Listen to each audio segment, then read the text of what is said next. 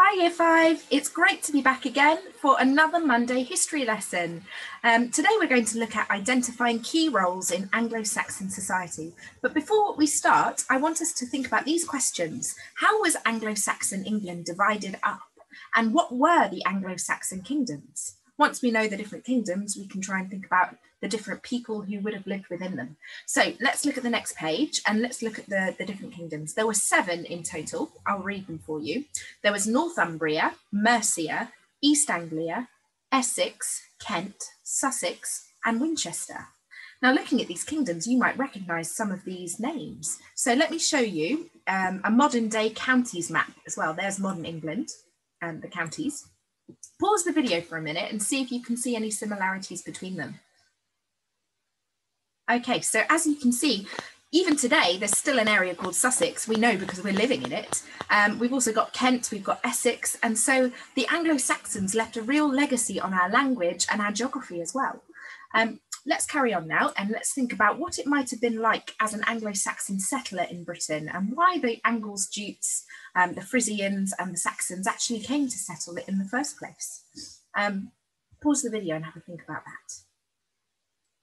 So if you think back to last week's geography lesson, where we looked at where the Angles, Jutes, Saxons and Frisians came from, we had the reasons why they came as well. And if you can remember, here are a few of them. Those low-lying areas flooded. And so these people wanted to come and settle. They wanted to be part of a land where they knew that they could farm and be safe. So they wanted to set up, you know, life there permanently. They wanted to have their families there. They wanted to grow their crops there. And so if we use that now as a basis to think about those people, they moved into those different regions and they had to kind of work alongside the people who already lived there. They had to abide by their rules. And over time, they actually created new rules, Anglo-Saxon laws, which we'll explore in another lesson.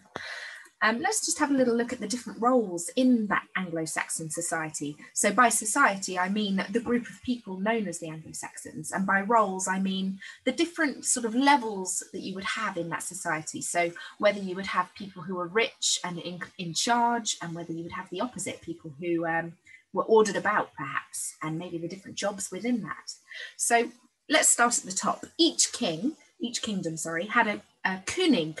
So that's a König, that's an Anglo-Saxon word. It was a king who ruled the kingdom. And at various times, the kings of the kingdoms claimed that they were the Bretwalda, or the over-king of England. So you might have heard of a king called King Offa, or maybe King Alfred the Great. They were Bretwalders, and they ruled all of the different kingdoms, all of the 7 kingdoms. But sometimes perhaps the king of a particular region might decide that he wanted a bit more power, and so they did fight amongst each other as well. But the Bretwalda had overall control of the kingdom and was the one who established rules. Let's look at the other people in the kingdom, so the other members of society. So we've got thanes next to the king. So thanes, that's how we would actually say it, that's how we'd spell it. They were the rich landowners. So the king would give thanes land, and those thanes would employ people to work the land. They would have villages on those lands. And the people who worked the land and the people who lived in those villages would have been freemen or churls. Again, we've got the pronunciation there, so that's how it would be spelt. So the churls, the freemen, they would have had a headman in charge of the village, and the headman would have reported to the thane, and the thane would have reported to the king. So hopefully you can sort of see how it works with the king at the top, the thanes underneath, and then the freemen or the churls. So the freemen and the churls, they did all the general kind of jobs in the village and in the towns. So some of them might have traded goods, some of them might have farmed the land, some of them might have been blacksmiths, some might have made pottery. So different jobs like that. Underneath the freemen and the churls, there were thralls, and the thralls were the slaves, and slaves would have been criminals or poor people who sold themselves into slavery. They might also have been prisoners of war because they didn't really have prisons back in the Anglo-Saxon time period. So thralls would have worked perhaps on farms or perhaps in the halls of thanes, and thanes would have made sure that the slaves were fed if they did their work well. If they didn't, then they would have just kind of been left to fend for themselves, but they wouldn't be able to be employed by anybody because they were a slave. So as well as that, we've got other sort of people who would have fitted in this freeman or this churls category, but they had a particular role in society. So priests and monks. So we're talking about Christian priests and monks.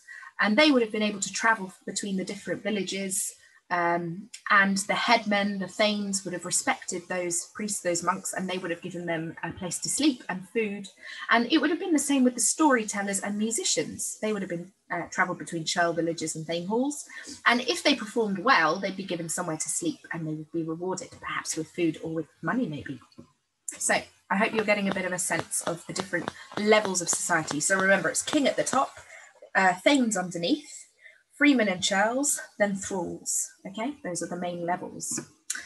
Now, just a few other things to note. The thanes could call upon the freemen and the churls at any time if the king needed an army, for instance. So if the king needed an army to fight maybe one of the other kingdoms, or maybe even the invading Vikings later on in the time period, the king would ask the thane to try and ask the men of the villages, the men of the land that they owned, to take up arms, take up swords, and form an army. And you see, if a thane asked a freeman or a churl to do a job, like go and fight in an army, then the thane, the churl, would have to do it. If the churl or the freeman refused to do a job asked by the thane, then they could actually be thrown off the land. So the thanes really did have control over those churls, over those free men. Hopefully that kind of makes sense. Another final thing to note is also that it was really hard to move between the different levels of society. So if you were a thrall, and maybe, I don't know, if a thrall had children, then those children would be born into being a thrall as well. They wouldn't be able to get out of that slavery very easily. Similarly, if you were a churl, you were a farmer or a blacksmith, then you would stay as a churl. Okay, hopefully that kind of makes sense. So what activities would each of these groups of people carry out on a daily basis? I want us to now start to think about how these different people might live, what jobs they might do, how they might interact with each other. So on this page, I want you to look at the statements and the different activities and decide which one relates to which person in society. So ordering a feast to celebrate the defeat of a neighbouring king. Who might order a feast to celebrate the defeat of a king? Would that be the king himself, a thane, a churl, a thrall? Have a think about it. Pause the video now. Okay, so on the next page, you can see that we've got the different answers here. I'll let you read them yourself and you can see if you were right, but just a few other things to note. So women and children in society, they would have been churls as well. So there were male churls and children churls and women churls. The women would have done things like weaving, cooking, perhaps serving. So that, if that kind of makes sense, they wouldn't have been allowed to eat in the same halls as the men. If the men were eating together with the thanes, they would have had to have gone and eaten somewhere else. So the women weren't as respected back in Anglo-Saxon time period as today. Similarly, children, they would have had to do lots of different jobs, working in the village. There wouldn't really have been schools back then. Perhaps if you were the child of a thane or the child of the king, you would have been educated. But children would have done things like collecting eggs laid by the village chickens, perhaps looking after livestock, making sure that they weren't attacked by predators, that kind of thing. Okay, let's carry on. So now I want you to have a think about a task, and you can choose from one of the tasks that I'm going to talk about now. So here's the first task. You can use what you've learned about the different roles in Anglo-Saxon society to draw a picture or a scene involving different members of that society. So think about the activity that you've just done. Think about what you could draw and who you could draw doing what. And then I want you to label the different people that you've drawn and what they do in society. So using this picture as an example, and you can find this picture and more information if you follow the link in the resources section on Padlet. I think the link, yeah, there was a link here. But if I show you this picture, you can see that there are different people here. So this is a woman, this was perhaps be a churl, or it might be the thane's wife. This looks like the king, he's wearing a crown and he's seated. I think this would be the thane because he's wearing quite rich clothing and he's speaking to the king. This looks like it would be a thrall to me because they're wearing not such nice clothing and they're doing the menial tasks, maybe looking after the fire and sweeping the floor. Perhaps this would have been a freeman or a churl, maybe someone from the village.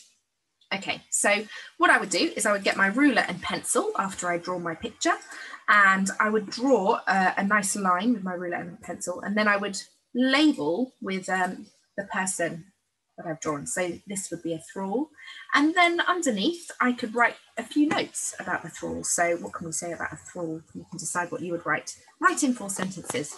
So we might say a thrall was a slave, and they would have slept in a cowshed or barn, completing any job at the end of the day. So they weren't able to have their own houses like freemen and churls. They definitely didn't have halls like thanes and kings. So if we draw another line, and remember you do this with a pencil and a ruler, I could draw the line going to the thane, and I might say a sentence about the thane. So the thane, or a thane, was a rich landowner who helped the king rule. And perhaps they had the power to recruit, that means kind of collect or ask people to be warriors, power to recruit warriors from the people on their land. Yeah, something like that. Okay, so you'll have a picture with lots of labels. If you don't want to draw the picture and do the labels, then you can use your acting skills to role play a scene involving the different roles in Anglo-Saxon society. So you could have a bit of fun with this. You could do this with anyone that you live with. So if you've got brothers or sisters, maybe you've got parents at home, or you could even just use your imagination and use toys or objects that you have in your house. So could your favourite bear be the king? Could you pretend that he's the king? Could another stuffed animal or stuffed toy be a thrall? How would they speak to each other? Could you create a scene like that? So it will be great to see what you come up with, whether you have pictures of pictures that you draw yourself, or whether that you could take a photo of your role play and send it in to us at the Year 5 email. Okay, I hope you enjoyed the task, and I'll see you next time. Okay, bye Year 5.